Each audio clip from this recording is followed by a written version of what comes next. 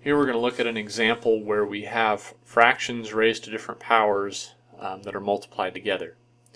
So in a situation like this, I think what's most helpful is to remember the meaning of what it means to take negative 8/9 raised to the third power and to write out that meaning.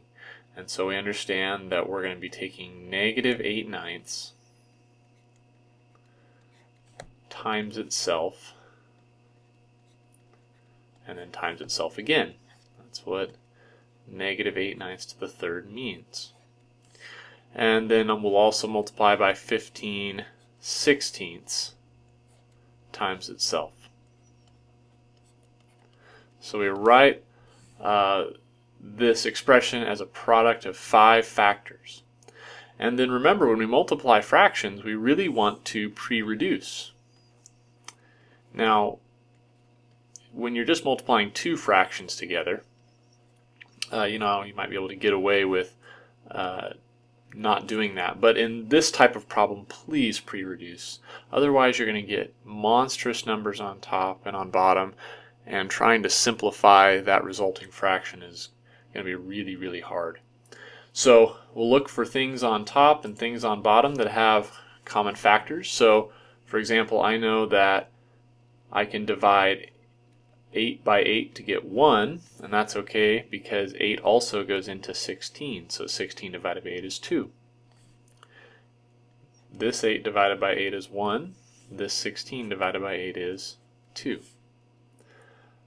Okay, let's look at these 9s and 15s. Well, both 9 and 15 share a common factor of 3, so I can take 9 divided by 3 is 3, 15 divided by 3 is 5.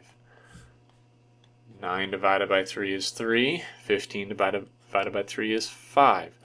Now you might already be identifying some more that can be done here, but as we start to cross more and more things out, the work becomes more and more cluttered, so it's never a bad idea after you've had several things cancel out to just rewrite everything. Don't have to do this, but I think it helps keep things organized. And don't forget about your negatives that are coming along for the ride. Okay, so what we have at this point is this. Now, this 8 has factors of 2 in it. So I suppose what I could do is I could say, all right, 8 divided by 2 is 4, and 2 divided by 2 is 1.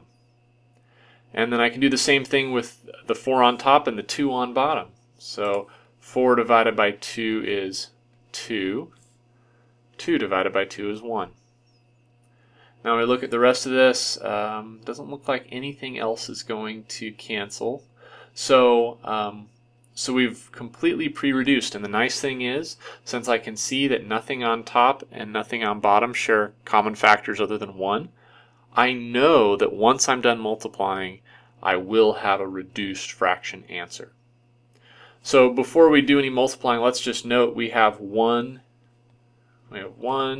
2, 3 negatives. And so that tells us that our answer will be negative.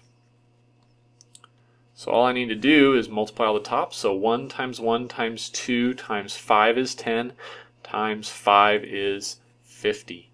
So we have negative 50 over, and then we have 3 times 3 is 9, times 9 is 81, and then we're just multiplying by 1. So this is an 81 on bottom. So the answer is negative 50 over 81.